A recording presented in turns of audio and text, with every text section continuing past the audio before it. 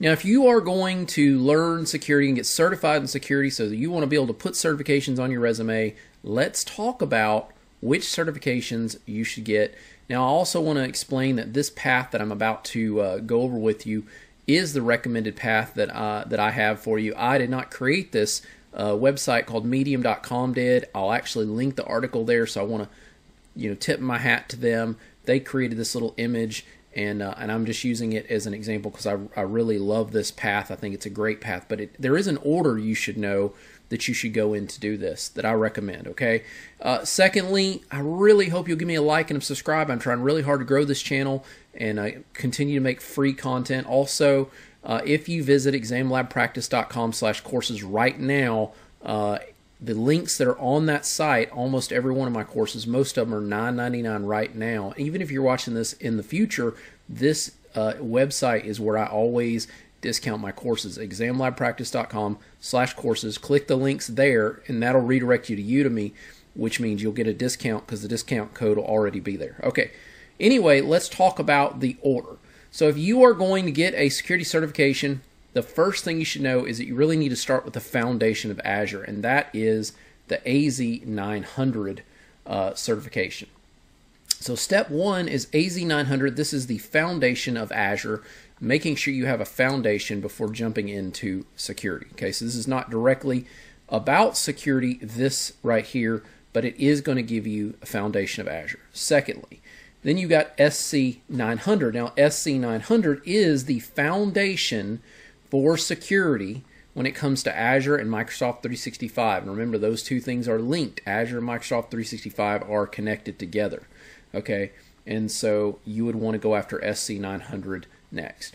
The third recommended path, the third recommended exam would be the AZ500. Now, this is geared towards Azure security. It's not so much Microsoft 365, but you really want to start with AZ500 as you start moving into these other ones. It is not absolutely 100% necessary, but it's recommended. Start with AZ300 and then jump into, AZ500 and then jump into these others. Okay. Now, this is where it gets a little confusing because most people want to go SC100, SC200, SC300, SC400, and you absolutely should not do it in that order. Okay. The order that you do this in might shock you. Okay.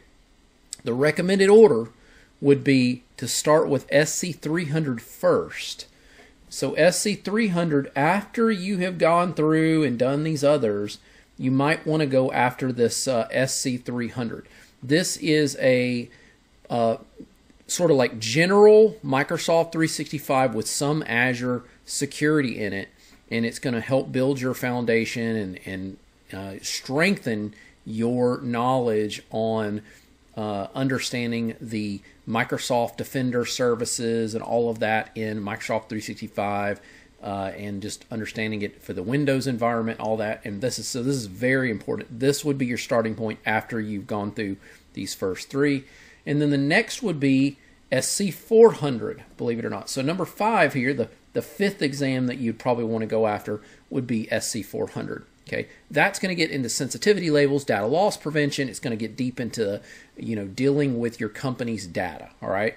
After you've done that, you would go after SC200, and this is going to get really deep into Microsoft Defender, way deeper into Microsoft Defender, and you're going to learn a lot about Microsoft Sentinel, which gets into the Azure side of things, the SIEM environment, SOAR environment, all of that. So this is a pretty sought-after certification, but you definitely want to have a good, strong foundation as you move into that. And then lastly, it would be the SC100, and that gets into the design aspects, which means you really got to have a good grasp on all these others before you get into design. Currently, the SC100 is the only course I have not released. I have released a course on every one of these except SC100. I will eventually release one for that, but that would be the top tier 1 expert level that you want to go. Now, again, with my courses, I build them in a way that they kind of stand on their own legs. You don't have to have the assumption of taking any of these. You could actually take SC200 without taking any of these if you take my courses. But if you want to make your life easier in terms of building your way and gradually learning your way up to that, this would be the recommended path. All right. Well, hopefully that now helps you have a better understanding. Again, I hope you will give me a like and subscribe, and definitely be sure to check out examlabpractice.com/courses to get the coupon discounts. And I hope this has been informative to you, and I will talk to you in the next video.